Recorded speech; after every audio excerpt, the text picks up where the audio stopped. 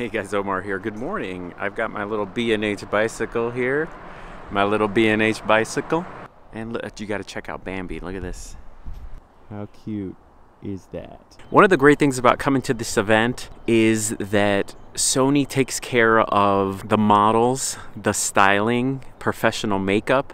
Imagine you had to go out and do your own shoot. You have to invest in all of that. So last night was fantastic. They had models, they had dogs to test the dog auto focus. What's it called? So last night I shot with the A9. The A9's viewfinder is a lot brighter than the A7 III. So it's a little bit of overkill of what I'm gonna do today because I borrowed a macro lens, 90mm G Master macro lens. And figured I'd walk around and get some macro. I'm here with the berries. I rarely shoot macro, so let's have some fun with it. I'm just amazed how close this lens gets. Look at the minimum focus distance on this thing, watch. You could actually see my fingerprint. Oh! All right, first let's get some macro video here, people. Look at this, yeah. Zero depth of field. So what you wanna do is raise your aperture so that we can get some depth here. Let's try f13. Nice, f13 works. So if you're shooting stuff close up, you cannot be at 2.8.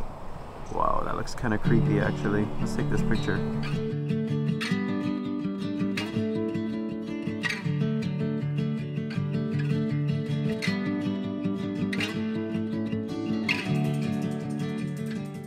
Oh my God, shooting macro is so therapeutic. I think it's like the opposite of shooting a wedding event or like war photography. So it's a whole brand new world, you know, and you kind of work your brain, super fun. So you can make a photograph out of almost anything with a macro lens. So if you're terrible at photography, get a macro. So let me show you what I mean. Check this out. Look at that right there. That's just some acorn, right? Right? Ugly. All right, let's take a picture of that.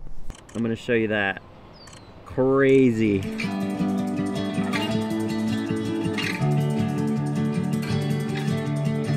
The other beautiful thing is that you just sort of appreciate nature a little more, the design in nature, lines, and it's awesome.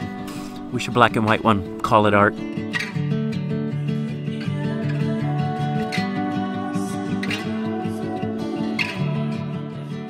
It's so funny, I'm like a kid with a new toy.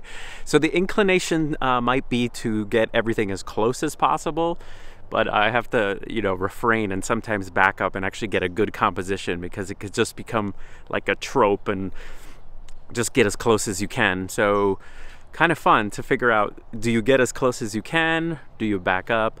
The other thing is with a macro lens, you have to shoot at f8, f11 for any depth. So you need like higher ISOs if the light is low or just go in the sun. All right, cool, cool. Burrito. All right, we got burritos here. Nice. See that right there?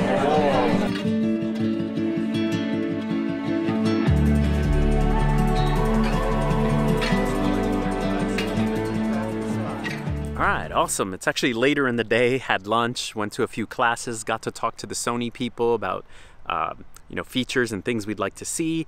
And so I'm back out again, gonna shoot a little bit more macro because I need to return the lens. Okay, a couple of more macro challenges. Number one, the wind. Since you're shooting at such a small aperture, f8, f11 for depth, well, that slows down your shutter speed. So wind picks up, you get blurry images. So you have to raise your ISO sometime or add a lot more light. A lot of people do macro photography with flash, which is something we don't have. The other challenge is scale. You take pictures of things that the person doesn't know how small they are. So I took pictures of these little like acorns and I'm looking at the photograph, they look like they're full size. And then I took a picture just for scale so you could see my finger in the shot. You can't stick your finger in every shot because that's just weird. So macro seems to work for things that people know the size of, insects and, you know, everyday items, something like that. But plants might be a little tough. All right, so here's an example of that. This little piece of pumice. Have you ever heard of pumice?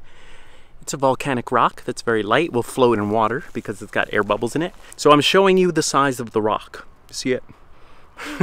Okay, here we go.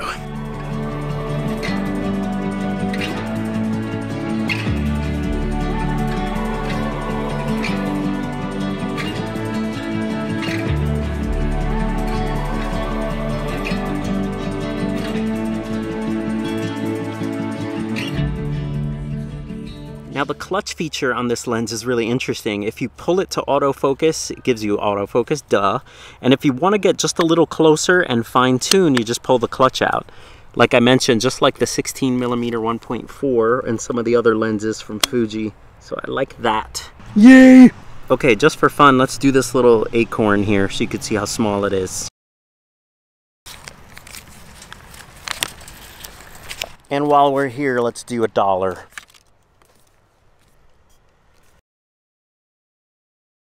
You ever see the owl on the dollar? If you go to the one in the upper left corner, that little curve, there's a little owl hiding. Look for it. I'm gonna take a picture of it. Okay, so I just saw Gerald Undone, who helped me out with this. He actually owns this lens. If you don't know Gerald Undone, I'll link him up below. But two great options here for macro. One of them is you can choose your distance. So if you're only going close up, you can pick the focus range. That'll focus faster. So I'll use that for the ant. And the other one is steady shot, because shooting macro, you have to really be still or have a tripod. So steady shot, very helpful. So very good for macro. Let's try to get an ant.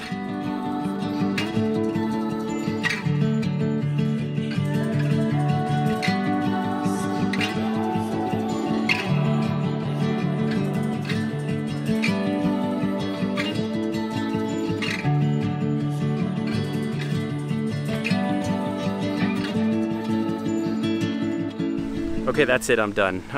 Shooting macro, totally therapeutic, totally fun to just shoot small objects and think about composition and also see the world in a new place, in a new way, sorry. I gotta return the lens now, and I apologize if all those pictures suck, but I'm not a macro photographer. But the point is, as always, I had fun. All right, see you guys next time.